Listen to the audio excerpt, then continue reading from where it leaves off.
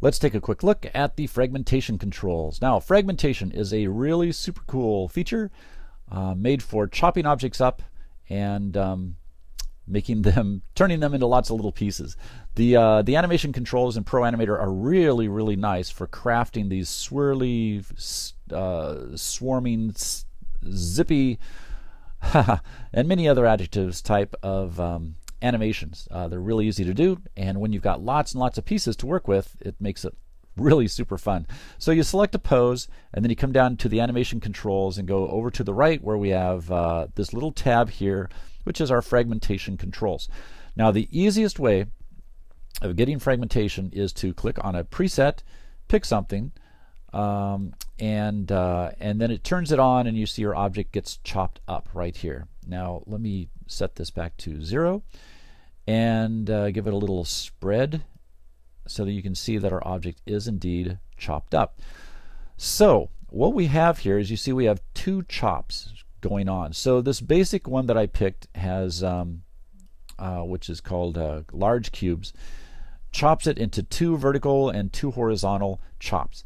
Now, if you have a pattern that you really like, the easiest way to increase the number of chops is to use this control. And what that does is that basically just adds 1 or subtracts 1 to both the horizontal and vertical directions, and you end up with the same general look but many, many more objects. Okay, so that's the easiest way of doing that. If we go here to like small cubes, you know, it has many more chops to begin with. And we've got lots of other fun things here. Jungle stripes is a vertical with some rotational offset to it, and if we increase the number of chops, you see it's the same general look. It's the same pattern, but you just have more pieces to it.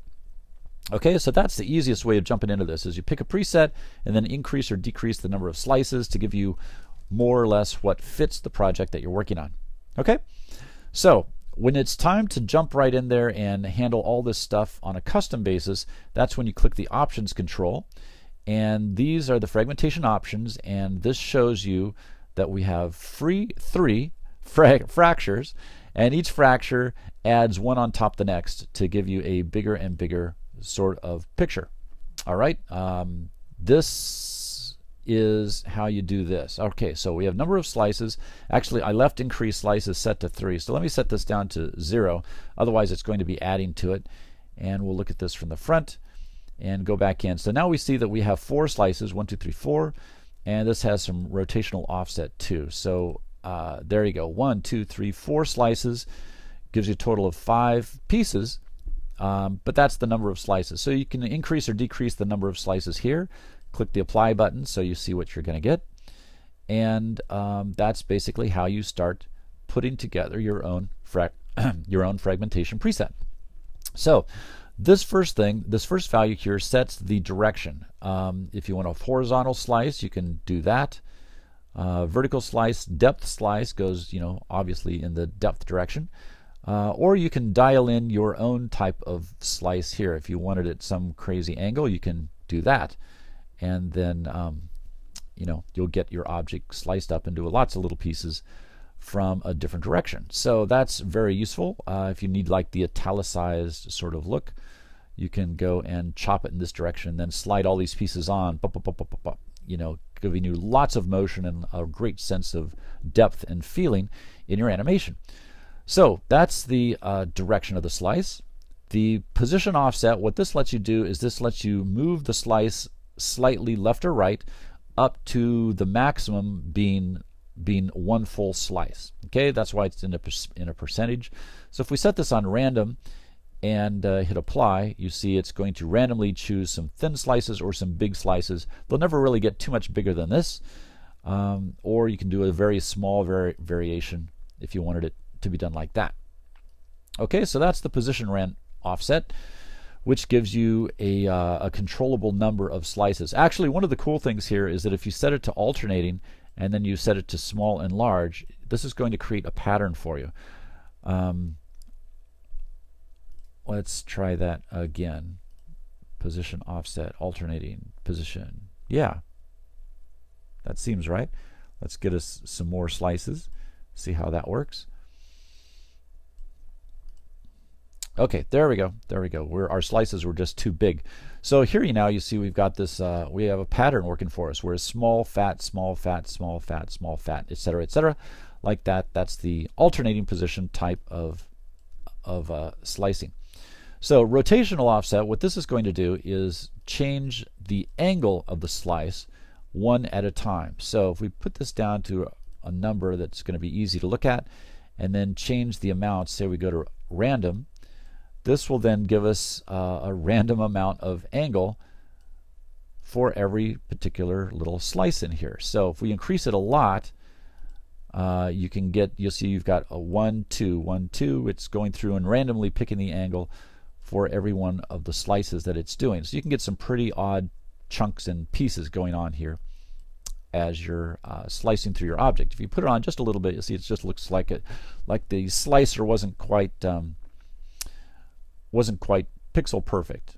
Okay, so that's what the randomize does for you. Now the other cool thing we have here is called skip slice, and what this one does is it will decide as it's going through with each slice whether to slice it there or not. So say for instance it was making the decision about this slice. If it skips it, then these two pieces would actually end up being glued together, and then it goes on to the next one and decides again, and the next one and decides again, and the next one and decides again. So if you use a very small amount of skip, you might get 1 or 2 big chunks amidst a whole bunch of slices. Like here we end up with 2 chunks, 2 big chunks, actually 3, 1, 2, 3, and then a whole bunch of small chunks. If you increase this more, you'll end up with more big chunks. And in this case, we're getting 2 or 3 chunks fused together.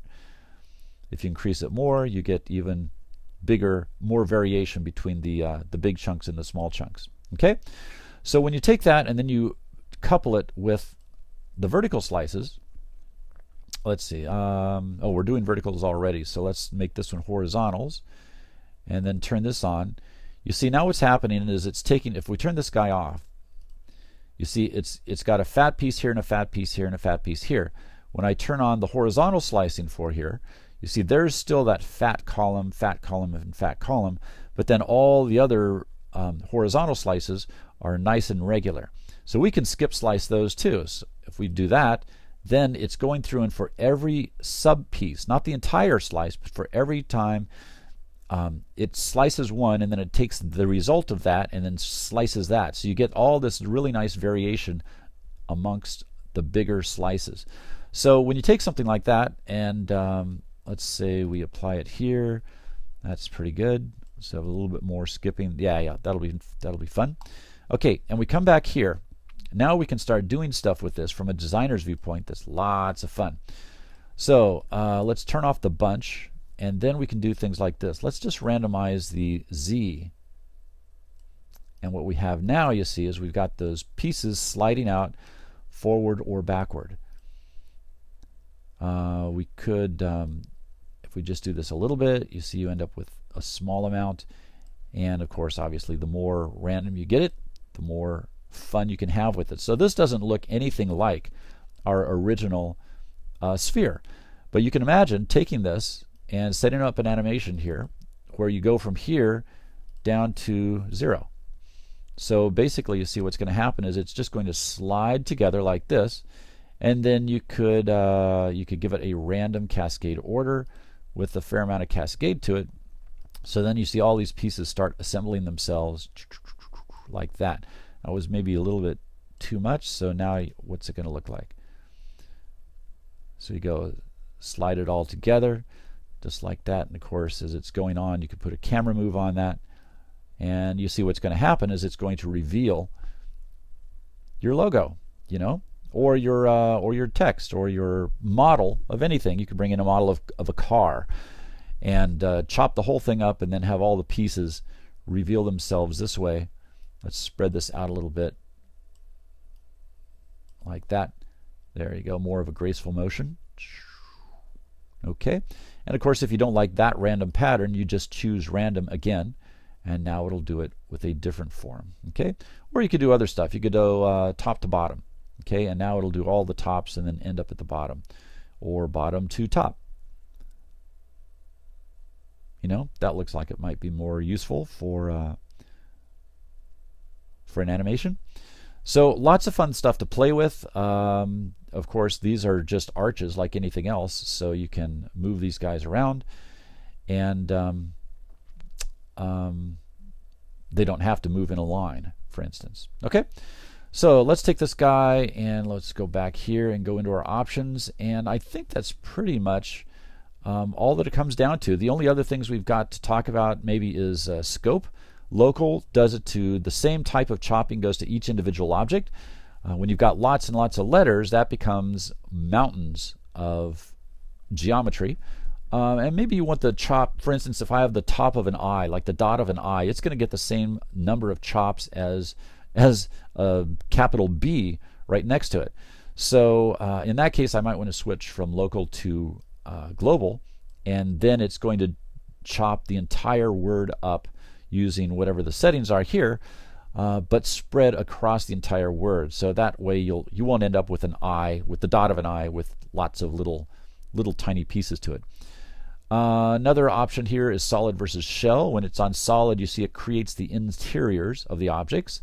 When it's on shell, it leaves the interiors alone and only leaves the shell. A lot of times if you have swarming things that are zillions of pieces all moving very quickly and motion blur is turned on, you can leave it on shell geometry and get much more rapid rendering, but you won't even notice that there aren't interior pieces because of the motion blur. Okay, division type, brick and recursive. That's the sort of thing you would use if every chop is offset from the original. Style linear radial is how you get the cracks, like the glass or like glass crack patterns. Random will just more or less randomize where the chops are happening without paying any attention to the fact that there is a certain number of chops. So when you're using regular linear style, it's going to say, okay, I need to do 12 chops across this object. That then sets a distance between each subdivision. When it's on random, it just completely ignores that number and will then chop and chop and rechop based on however it is that you just set the whole thing up. So there's lots of ways of getting some really crazy looks that are all super cool and super duper easy. Okay, so that's a look at fragmentation controls.